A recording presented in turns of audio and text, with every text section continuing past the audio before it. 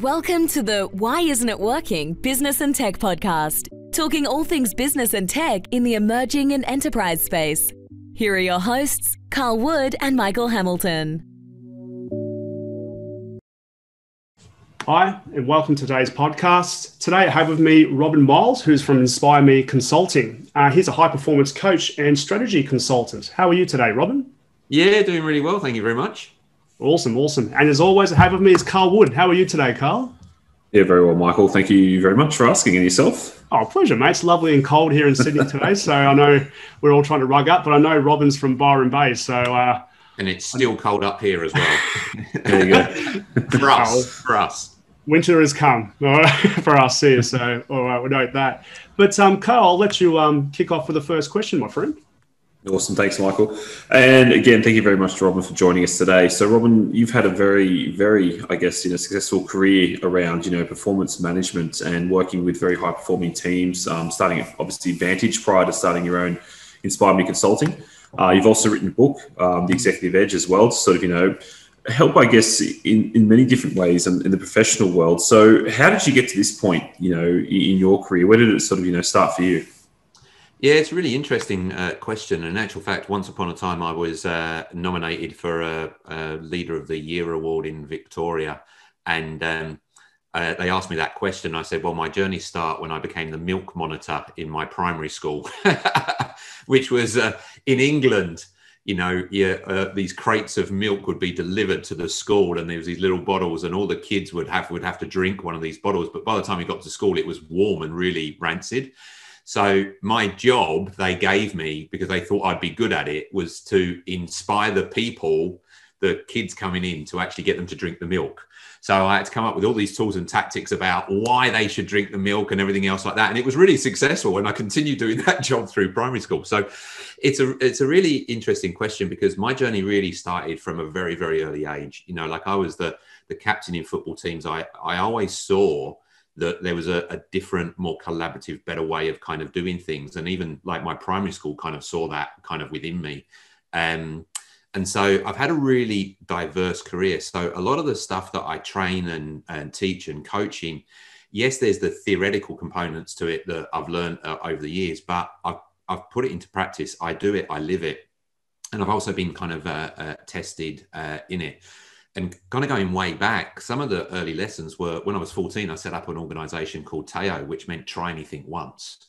And we kind of run that, which is about people coming together to achieve anything that was possible. And I suppose now that's what I do in working with clients. It's like, okay, if you're stuck, if you've got a challenge, how can I help you make that become a reality? But from a professional perspective, I really, first of all, went into doing aid work. And so I wanted to go when I was 16 and I couldn't for insurance reasons, but when I was 17, 18 came, I went and did aid work in Africa. And then there I saw I could give more back to society by studying civil engineering. And so, when I was in Africa, having, situations with guns being pointed at me and all these kind of things, like, when I train people in negotiation now, I've got the theory, but I've actually really been tested in this stuff. So I know that it really works. And I think that really comes through in the work that I do. And then I studied civil engineering, and civil engineering is all about solving problems, breaking really complex things, breaking them down and delivering, and again, that's those skills that I use. But in infrastructure projects, the ones that I worked on were all about movement for innovation. How can we do it differently? How can we increase kind of collaboration and bring the different stakeholders together to align on a single objective and really achieve breakthrough results? And I worked on those kind of projects. And it was from that I got brought over to Australia to bring that kind of approach as an executive, again, leading teams, multi-billion-dollar infrastructure projects and those types of things, to then eventually going into my own business. And there was a particular reason why I went into my own business at the time that I did, but we can get onto that if you're interested. No, very much. Like, so what is actually, I wouldn't mind going into why you actually started the business and, you know, how did that evolve? That would be probably more I would like to dive into. And obviously living from Byron Bay too and operating from there. It'd be interesting. Yeah. So what actually happened was that my career was really successful, and I was always about coaching and strategy and development and doing these things. And in actual fact, we had a young family, 2 children, and both of them had disabilities. And having 2 children under 2 with disabilities just was not a good situation at home. My wife was really struggling with her health as well, which was like, out of, you know, and one of the other things that I did as well, I trained in the Reserve Army in the UK for 4 years, training officers. So that really, prepared me well for sleep deprivation of having children. But out of all that stuff, having this situation was the toughest in my life. And I remember going to work every day as an executive, kind of going, this isn't success. Like this work and job served me up till now, but I can't do this. And I literally just walked out of my executive career and went, I need to set up a business and income around the lifestyle and giving my children and my family what they need. And so I literally walked out of the job and created InspireMe. And InspireMe, because I've always been very inspirational in everything that I've done, but obviously that was a very hard time for me personally. And to be honest, there wasn't much to be inspired about at that time. So setting the name InspireMe was very intentional, that it needed to inspire me. And the work that we do is about inspiring people and enabling them to achieve what they want as well. So that was kind of like a beacon. And that was like, I don't know, about 9 years ago now. And so that's the reason why I went into it. And it enabled me to go, well, if I'm going to be away from my family, I only want to be doing 100% of what I want to be doing, where I'm the highest kind of value. And so then that led me down this path. And then, like you say, the move to Byron was again to support the children.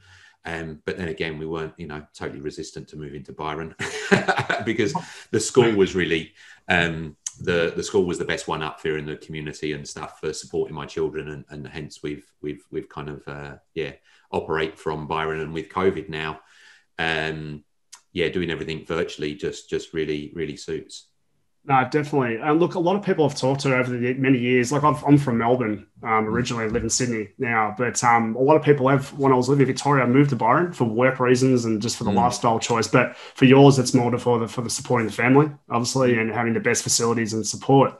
But what I noticed is what you just mentioned with your background and history is that experience, is that you've got the life skills to actually do your job, to actually support what you're doing. I think it's not just the credit, getting a certificate from university or civil engineering or whatever that is. You've also got the balance, which also qualifies you. And I think that also brings into the business, doesn't it? And the processes that you built to help people on their journeys. Yeah, totally. And the connection with Vantage Partners, who those guys are the spin-off out of the Harvard Negotiation Project, and the people that I work with there, they kind of invented principle-based negotiation. These were the people who were the negotiators between Nelson Mandela and de Klerk for the new constitution for South Africa, did the Camp David Middle Eastern peace. They know their stuff. And when I came home, I was like, oh my God, yes, I'm going to set up my own business to support the family. What can I do? I reached out to them, and people say, how did you get connected to him? I said, well, his email was in the back of the book. So I just emailed him and said, hey, I think we got an opportunity to maybe collaborate. This is me and where I'm at, because I'd learned all the theory, but applied it and done it. Do you know what I mean? And said that maybe there's an opportunity because I could help you do the training and the consulting. He said, absolutely, let's chat. 9 years on, I'm still doing global training with Vantage Partners whilst I work with InspireMe. I still work with Vantage Partners, which I'm going to do today, training global executives in massive organizations like, Oracle, Citrix, Deloitte, ExxonMobil, and those kinds of organizations. So yeah, it's been an interesting journey. Fantastic. Look, and sometimes it is as simple as contacting the people you want to work with. Some people don't do it. They go, oh, no, they're too high. They're too, advanced for me. They won't listen to me. But it actually is that simple, isn't it? Yeah, it absolutely is. And, one of the trainings that I do is on networking, and it's about thinking about networking in just a few different pillars. And there's 4 different pillars about thinking about it. And when you break it down, it just makes sense. Like maintaining your network, like people who you generally want to stay in contact with, have a bit of a plan about making sure you reach out to them, you know.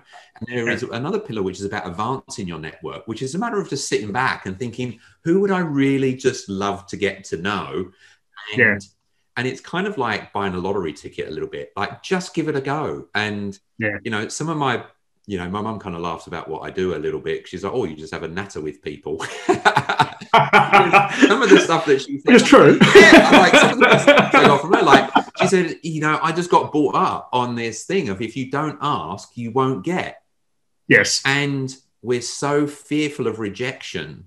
And so this is what, you know, one of the tools is like, we fear so much, but in actual fact, we just need to kind of accept that I'm going to get rejected. So when I go for advancing my networks, everyone listening to this wants to advance their network and fears rejection, just embrace it. It's going to happen. You're going to send emails and people are not going to respond. People might respond and go, who the hell are you to email me? Okay, cool. They're not the kind of person I want to know.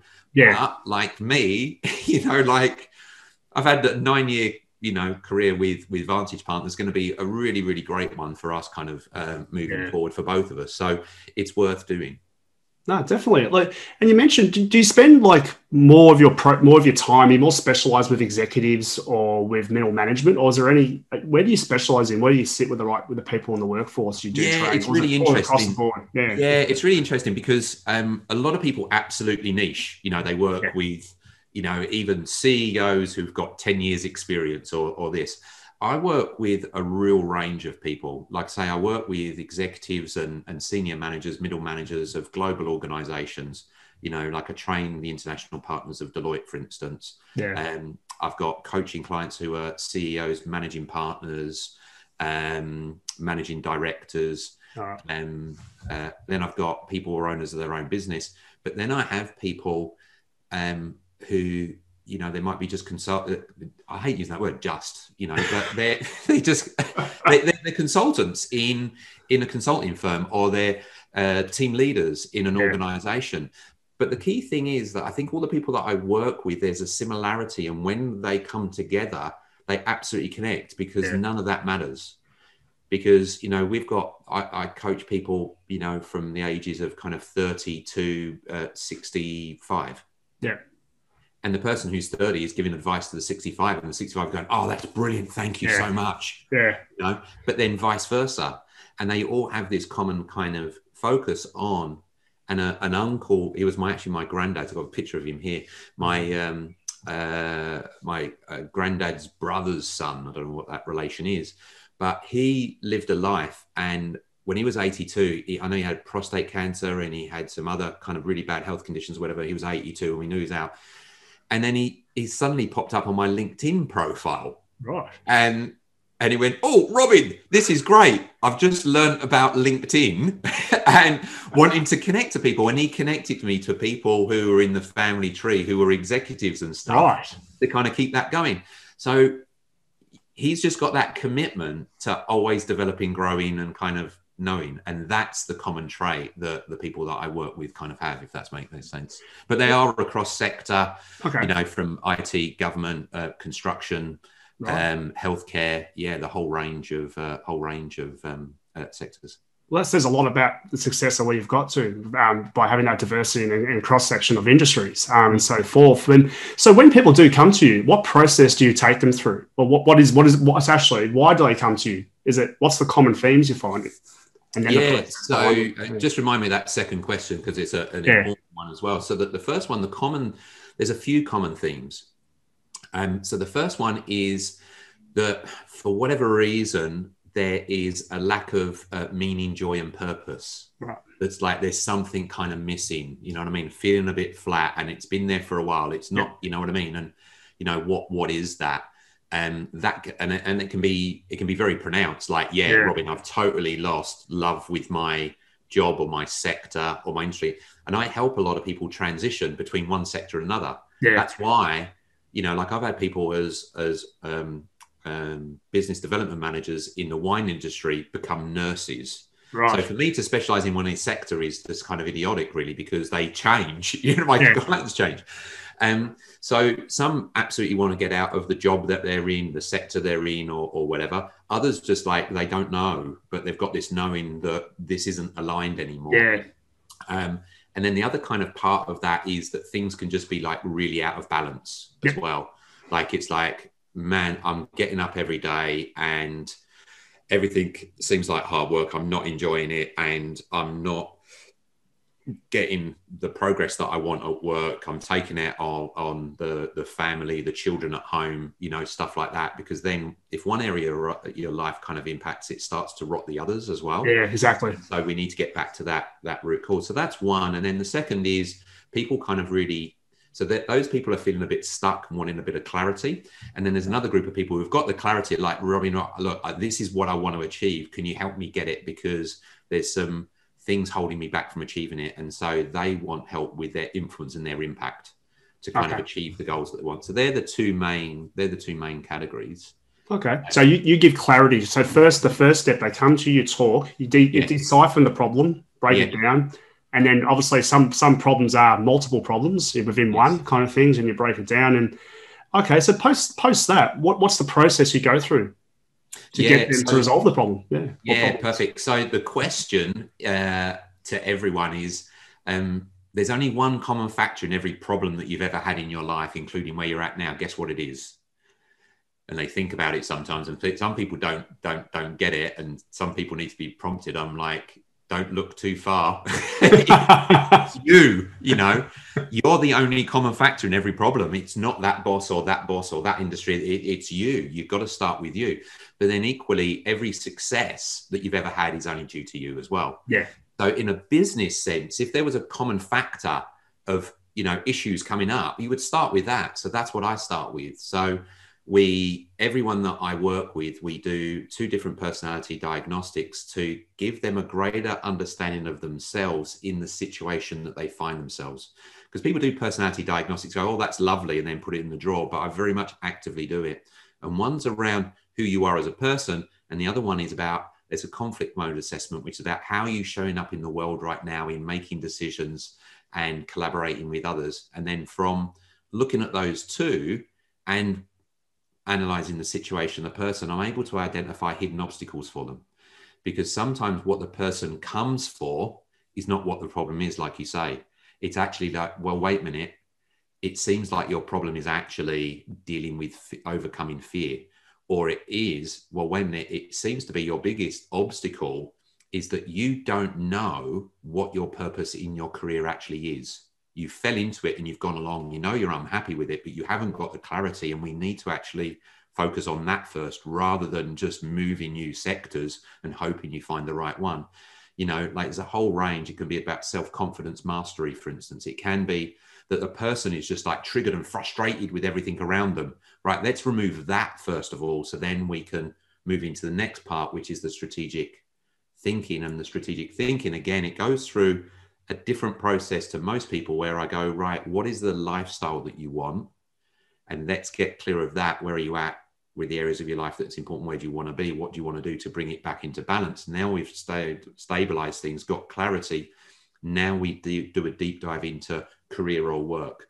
What does your career or work? What are your requirements before we go to the market? And then for that role, what are the skills, tools, or tactics that you need to get the cut through that you want? So it's quite a logical kind of process, but it's not, right, you have to do this one before this one. It's like, once we do that deep dive with that person, we kind of identify, right, what's the route for them. And that's, so you saying the word guidelines, I use that word quite a lot. So you give a guideline step, and it gives boundaries to work within. It's the best way to do it, isn't it? Without confusing someone. But it's funny. So do you find people have got insecurity? So they come to really underlying things in insecurity, maybe. Is that what you're saying? Then they've got to unravel that insecurity. Is that a way to sort of talk about it in a way? Or yeah, totally. You know, they want... There's a common theme, but everyone says it's slightly different. You know, like someone, a CEO said to me, he said, look, you know, and he's a CEO of a management consultancy, you know, so really knows his stuff. Yeah. He's like, but Robin, I know that every day you're just doing this. Yeah. So I've got my thinking on it, but I want you to be an outside witness to test and challenge me on it and give me any things that I might be missing, because, you know, there's one fundamental issue with blind spots. You can't see them.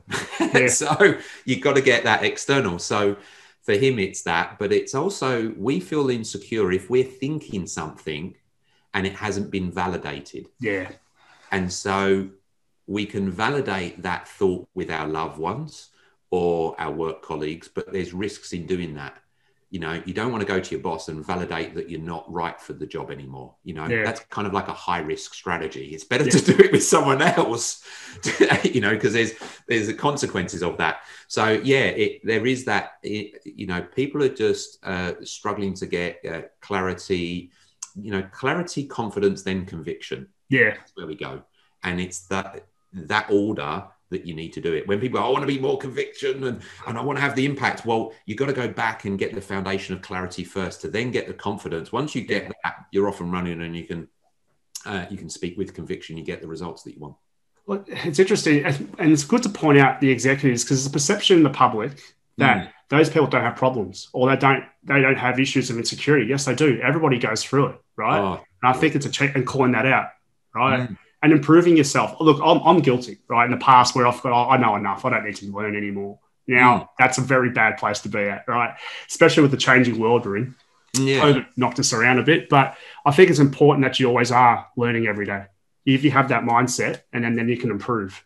Yeah, I reckon there's two key things on that. The perception of executives. This is what I say: the higher that you go up, the lonelier it becomes. Yep. And I've been there, you know, because you've got everyone looking at you now. Yeah. And that's the thing. And we talk about authentic leaders and everything else like that. And, you know, I absolutely was, but your trusted circle becomes kind of smaller, and the people just might not see them. Yeah. And that's the thing. And, you know, with the mental health kind of situation that we have nowadays, you know, the "Are you okay" day, it needs to be no, really, are you okay day? Yes, exactly. Because now that's become the surface. Yeah. And the other thing you said there about, you know, kind of feeling like, oh no, I think I've got to where I need to with that. I don't think that's necessarily a bad thing, but do it consciously.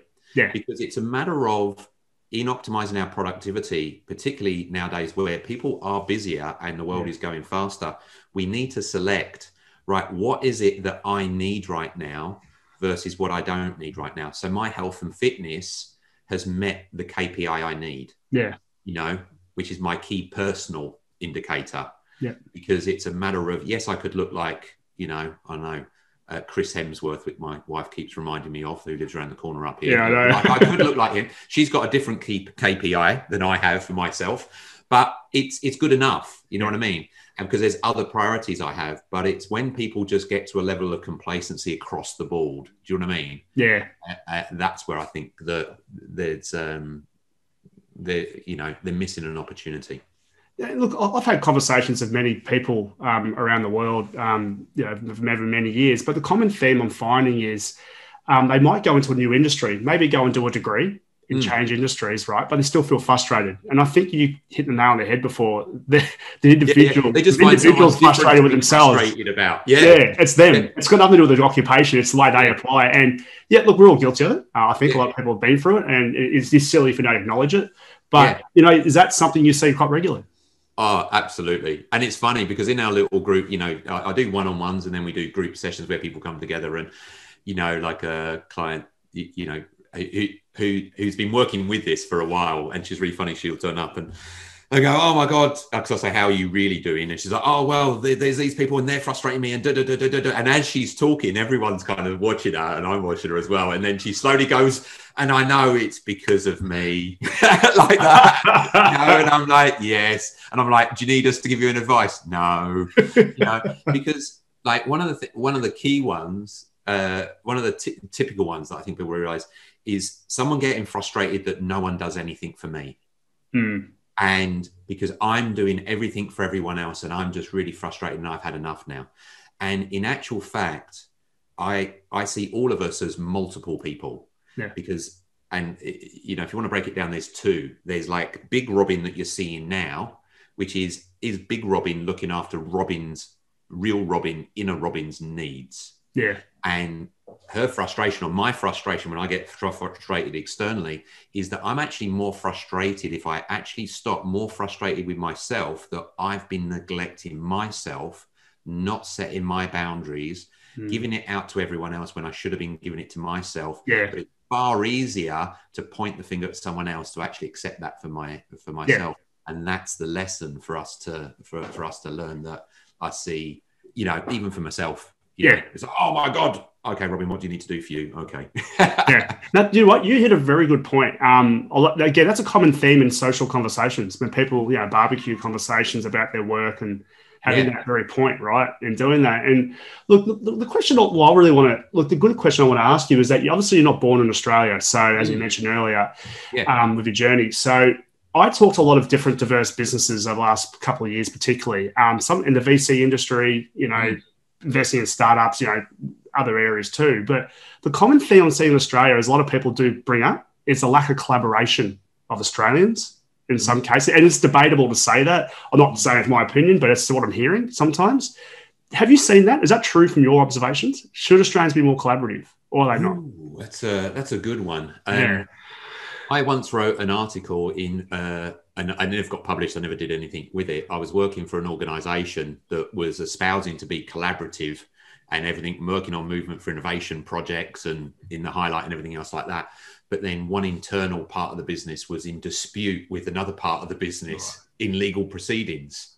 And I was like, and I wrote it was like, want collaboration, collaborate with self before others. And that's what the article was, because we espouse it, but we're not actually doing it internally. I totally believe there is a misunderstanding around the word collaboration. Yeah. Like that's what I fundamentally believe. Like, and I think that we should be teaching like what are the different ways to resolve issues. Collaboration, what that actually is. And when I do this TKI, people are like, no, I can't be low on collaboration. But they might be high compromising. Yeah. So compromising, because people think that just because I'm talking to you, I'm collaborating. No, I'm not. I could be talking to you today, just asserting what I want. Yeah. You know, look, Michael, look, this is what I really want to get out of this and and you give me some options. I'm like, no, I don't like that. And I'm actually competing there because I'm talking with you, but I'm just really pushing my needs. I'm not really interested in yours. Yeah. No, I can have a conversation with you where maybe the relationship between us is really important and you want stuff. And I'm like, yeah, look, I can do that for you easy. And I accommodate. So, but I'm not collaborating there. I'm accommodating or compromising. You know, there's $100 to be discussed. And we go, look, let's split it 50-50. That's compromising. But collaborating is different to those. Collaborating is me and you sitting down and actually understanding what are your interests, wants, needs, and desires. Not your positions, your interests, needs, wants, and desires. What are my interests, needs, wants, and desires? Therefore, let's jointly brainstorm ideas that neither of us have ever thought of about how we can really, truly achieve a win-win outcome and make sure that that solution that we come up with is legitimate and fair and better than anything else and better than any other alternative we could do anywhere else. Yeah. That's collaboration. Collaboration takes a lot of time, energy, and effort. And I think that we use the word collaboration where we just shouldn't. We should go, right, we're going to compete on this. Yeah, we're going to look for the best compromise solution because compromise is quick, it's fast, it's effective. Or yeah, the relationship's important. Let's go in, let's collaborate, inverted commas, with them, but let's accommodate because we want to build up the relationship. I think there needs to be a much better understanding of the 5 different modes of how we can work with other people, to be honest. And I think that is to be honest, I've just seen that as a global thing. Yeah. Okay. And we do assessments globally, and what they've noticed is that between those 5 modes, there's no statistical difference between China to the US to Australia. It's just what it looks like. So collaboration in China looks different from Thailand to Australia, for instance. Yeah. So I think it's a global thing. It's just what it looks like. Yeah. Yeah. And that's the human side, right? And that's why, as you mentioned earlier, it's important to do your personality tests, as you mentioned, to identify that. It could be any cultural background, right? And totally. So it's a very important step in your process, obviously, and doing that. So obviously, leading on to that, what's your biggest success story? Like if somebody asks you that when you want to sell something from your business, what do you go to say, this is what I've done that's really hit the mark? Oh, that's really tough because I never kind of remember I always have to kind of wrap my brains. Multiple, use a couple of examples. That to be one, but well, yeah. I'll give you one that's most recent that, it's just so nice when, the first time I had a conversation with this client, he had to lay down on the ground. And if he's listening to this, he'll know who he is because he talks about it. He was so stressed.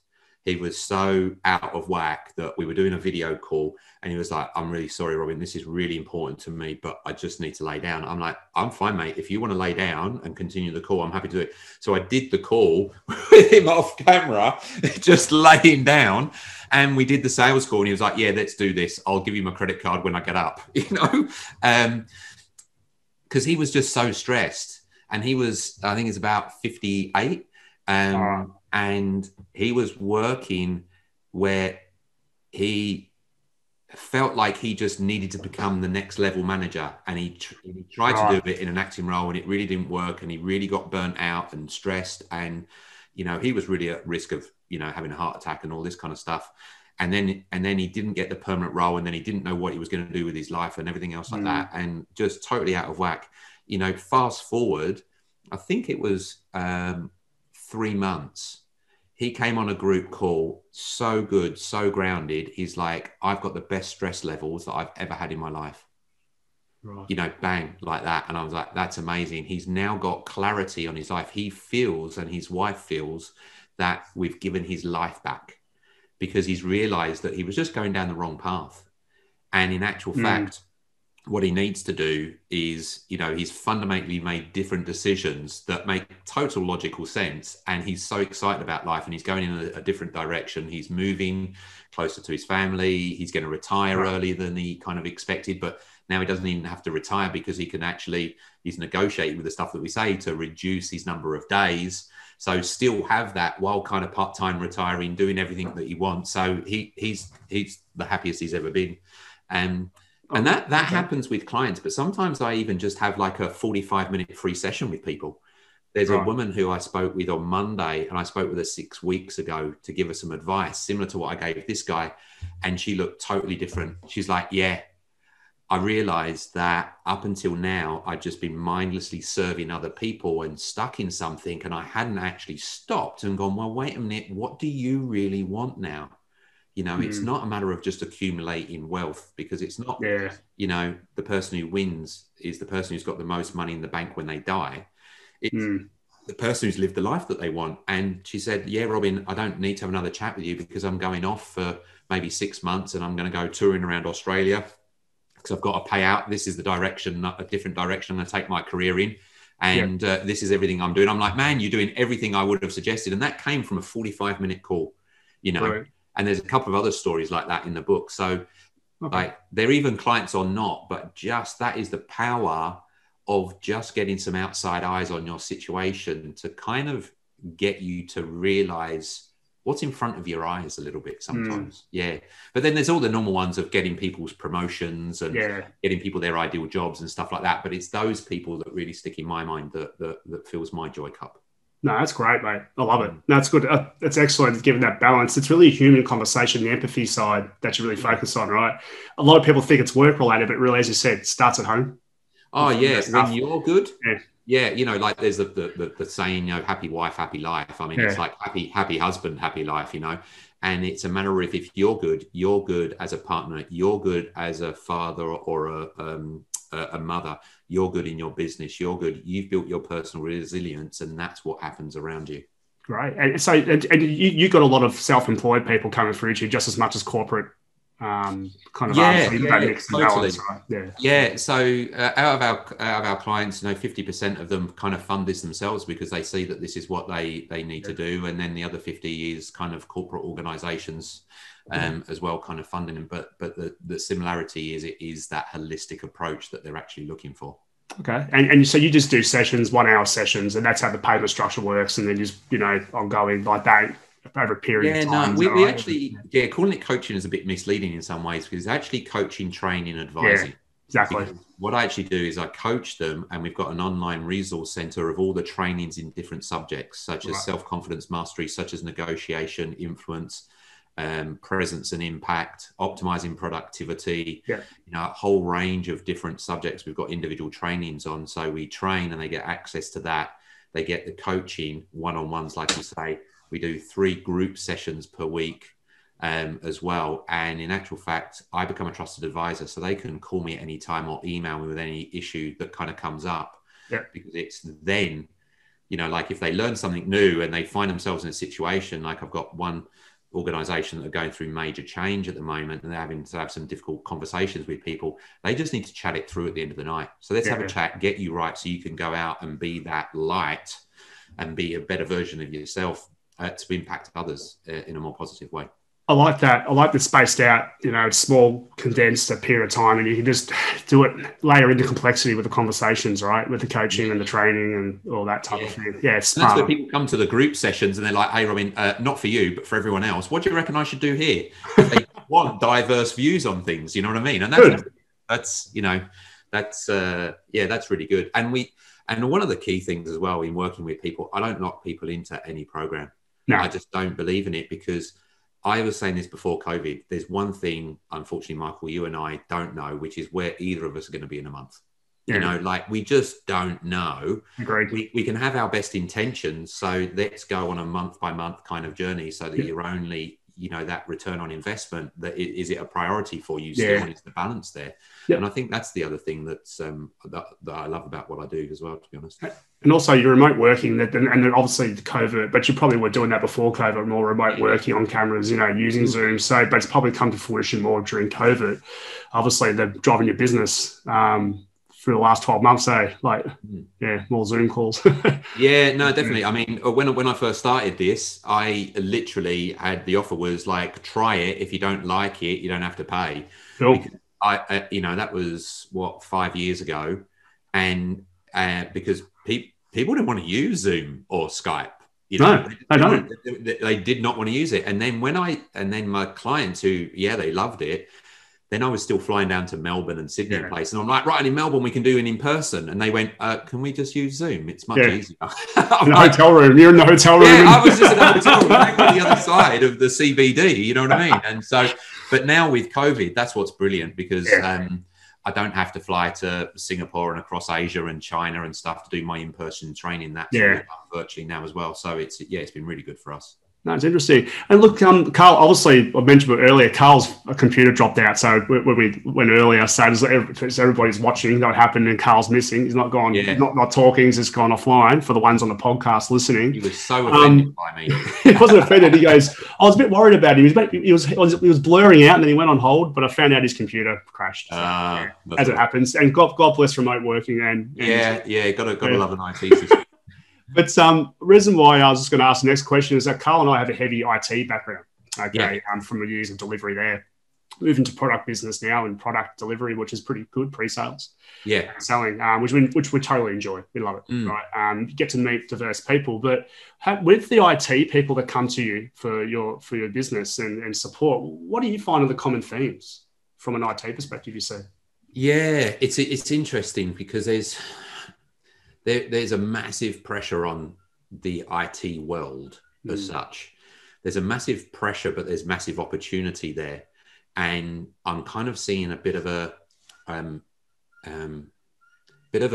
split. And this is where some people are transitioning between organizations, for instance.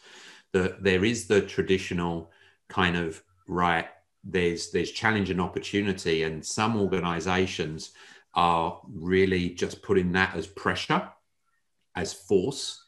And this is what's interesting from a leadership perspective, because you can get different outcomes, because there's a point of force and pressure which gets results, and then there's a point of force and pressure which just burns people out. And I've kind of seen where there's organizations that have, in the IT space, that have they're just being more driven by the stats and the numbers and the opportunity, and this is what we need to be enforcing, and kind of it's not that great a kind of environment for people. And then there's the others where people are really seeing the opportunity and the challenges, and they're almost bringing that. And I think the difference, to be honest, between the two is they're bringing in the human dynamic. And this is the thing in the IT kind of space that I see, is they're they're seeing that their success will only be achieved through people, through their own people, through their real connections with other people, knowing what are your challenges and your issues. And instead of selling, solving, and actually really trying to create, and so it's that human dynamic, I think. So I'm seeing these two kind of ways kind of play out. And even organizationally, I'm seeing kind of post-COVID with returning to work, for instance, that some organizations are, no, you must come back 5 days because that's what it is. And there's others who are totally flexible. And I just feel like people are going to vote with their feet, to be honest, because I think people are over kind of that way. And the human dynamic is the way that people want to be. And then also from an IT perspective as well, just the end user, because there's lots of technical solutions that we can give people so that they're more productive and this, that, and the other, but then they're too productive in the way that they can't get away from IT, away from work, and it's impacting their personal lives. And so I very much see that we need to be embracing that human dynamic much more and realizing that at the end of the day, we're all people. That's probably my big kind of thing, to be honest. And with the coaching clients who are in the IT world, actually looking for jobs and work that's kind of, or organizations that are more in alignment, making that shift is kind of what they're really wanting, because the people who I work with want to do that more connected kind of side of things. And that's what I see is really needed, to be honest. It's funny you say that. Karl and I over the years have talked about it, but we found that sometimes a lot of IT people don't want to talk to the business. And it's obviously without commerce engagement in business, doesn't pay the bills for IT. I think that gets lost in translation a lot, what I've noticed about why they're there. But I think what's happening now is talking more, collaborating more in the IT industry, instead of just sitting down and doing your job in isolation, obviously talking and being collaborative online. And obviously COVID would have brought that forward a bit more for many industries, not just IT, but having to work online through Zoom calls at home, a lot more, and change that behavior. Yeah, totally. And I think that I was talking to a client, and he's in the IT world. He's a transformation vice president, I think it's his title, but does the IT kind of project side of things as well as part of the transformation. And he's great, because every now and then he just stops and goes, you know what, Robin, this is my advice on what I'm seeing. And he gives me these little nuggets. And his little nugget was that, what he's really seen is this reluctance of people to adapt. Yeah. Like he said, I just don't see him adapting. Like, get over it. Like, you need to, for instance, he was talking about quarantine. You need to quarantine. So what? Just do it. Like, and then make it work for you. It's part of how we are at the moment. It might not be in the future, but it is now. Adapt, work with it. So what do we need to do kind of next, rather than, I think that's a really big, and that, again, these key things go across all sectors. It's just a matter of what does that adaptation look like in the IT world, as opposed to, a construction or healthcare. You know what I mean? It's like we all need to, and that's where I work, is the common theme across. And the person brings their subject matter about what that means in that sector. No, totally. And look, and sometimes we talk about IT, as I was saying, Karl and I talk about IT by itself. There's the same problems in other industries. Totally. There seems to be this perception that's unique to certain industries, not, and I think you have seen that. I think you've got the experience to show that and bring that across and so forth. It's good. Yeah. What does the future look like for you, mate? What's the roadmap? Yeah, I mean, I love, similar to yourself, I love what I do. Really, it's a matter of, living with purpose, leading with purpose, and serving with purpose. So we're continuing to look at ways in which we can serve a broader audience. Like, 12 months ago, we really put a lot of stuff out on YouTube, free content, and developing free programs and stuff, because it's easy to kind of do it and then just have it there for people to kind of sign up to and those kinds of things. So we've got loads of free content, like I give my book away for free, free little mini series we give away. We're developing another little program to give away for free as well. And so it's doing that kind of stuff, but then also identifying, like you say, what are the trends and the needs? So we are developing at the moment a program that we're going to be launching in August, which is it's going to be called the Influential Engineer. So it's anyone in engineering, from IT to any kind of technical, and it's called the influential engineer because engineers, like the 1840s definition of civil engineering, is harnessing the forces of nature for the benefit of mankind. Right. Now, I think those people who kind of go into engineering, who are servicing society, should have the right voice to be able to get the outcomes they want. So I'm developing that kind of program, particularly for engineers. And so we'll continue to expand and offer different kind of programs depending on what the needs that I kind of see are out there. But yeah, with COVID and living in Byron, you know, any lockdowns, we ain't going anywhere, to be honest. So that's our approach for the next, definitely the next 8 years. You know, that's great. Send some value out. Always add value, and it's similar to what I've done with at the moment. Obviously, the podcast is sending out value and talking to people, just getting opinions, right, and getting that out there, you know, and collaborating from that point of view. But so, where can we find your book? Is it on your website? And online, is it on ebooks too? Or something? Yeah. You can buy it on Amazon. You can. They're printing hard copies in Australia now of it as well. Right. But you can just get a free version. So if you just go to www.inspiremeconsulting.com.au, and then there's a pop up there, or it's on the first page, I think, and you can both download the book, and then there's another link where you can get the free Kickstarter program, which is like 5 videos over 5 days to go through some of those steps. And if that's all you need, great, you're off and running. So that's the best place. Connect via LinkedIn, just Robin Miles, the bald ugly one, because there is a few Robin Miles out there. The one thing that I do is I try and make myself really easy to find. You know, my phone number is on the website. It's on my LinkedIn profile. My email address is there, robin@inspiremeconsulting.com.au. Just reach out, you know, like I want to be easily findable when people need. No, look, I totally respect the journey you've gone on with the book. I've written my book myself. I know how much effort goes into it, editing and hours of work. And no, mate, it's a big effort and big achievement. So well done with that too, and getting it out. Yeah. And I love it in the way that, in actual fact, the introduction I wrote 2 years ago, when I was with my dad, which was the last time I saw him before he passed away in hospital, and thinking about what's really important. Some of the advice in the introduction was the last 3 bits of advice that he gave me is in the book. So it's got a real personal kind of aspect to it as well. Brilliant. No, it's lovely. It's a nice story to people to understand and take note of. That's great, mate. Well, look, I'll just say thank you very much for coming on today. From Karl and I, really big appreciation. I've learned so much today from talking with you and getting your feedback. And look, we'll definitely have you on in the future to expand the subject. So, God, we could go on for hours. But I've got so many more questions to ask you, but I think obviously people need to get back to their day jobs and so forth. But yeah, look, thank you very much, and definitely looking forward to coming up to Byron and seeing you for sure. Yeah, definitely. Thank you very much for the opportunity, and thanks a lot. Pleasure. Thanks, mate. Cheers.